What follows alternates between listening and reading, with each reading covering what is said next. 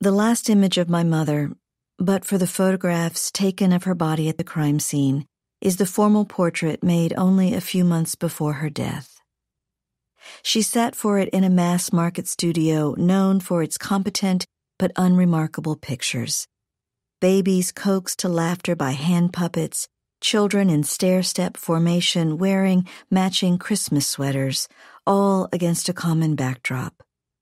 Sometimes it's a sky-blue scrim that looks as if it's been brushed with a feather, or an autumn scene of red and yellow leaves framing a post and rail fence.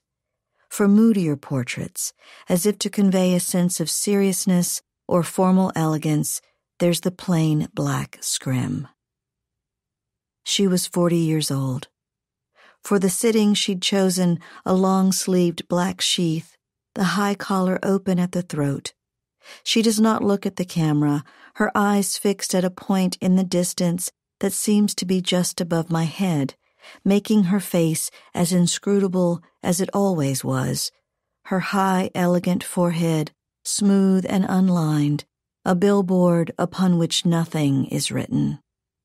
Nor does she smile, which makes the cleft in her chin more pronounced, her jawline softly squared above her slender neck.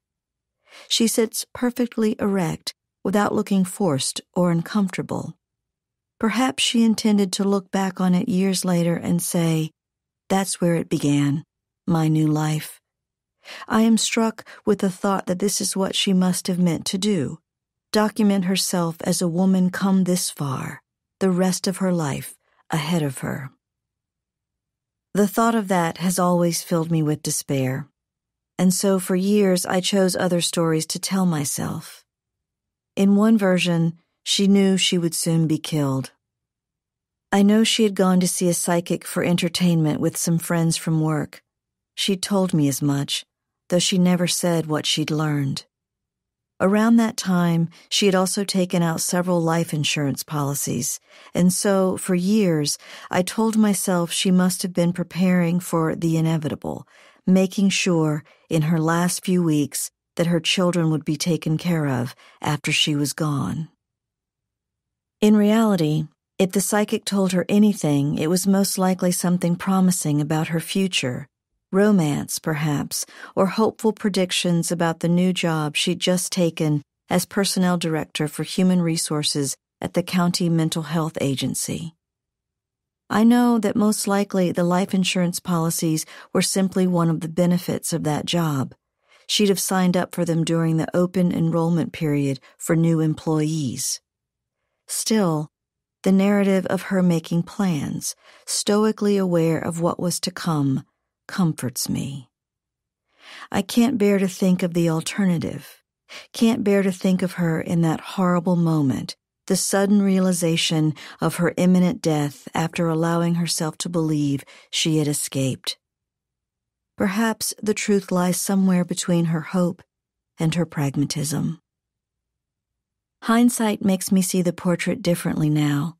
How gloomy it is, as if the photographer meant to produce something artistic rather than an ordinary studio portrait. It's as if he made of the negative space around her a frame to foreground some difficult knowledge, the dark past behind her, her face lit toward a future upon which her gaze is fixed. And yet, undeniably, something else is there, elegiac even then, a strange corner of light just behind her head, perhaps the photographer's mistake, appearing as though a doorway has opened, a passage through which, turning, she might soon depart. Looking at it now, with all I know of what was to come, I see what else the photographer has done. He shot her like this, her black dress black as the scrim behind her, so that, but for her face, she is in fact part of that darkness, emerging from it as from the depths of memory.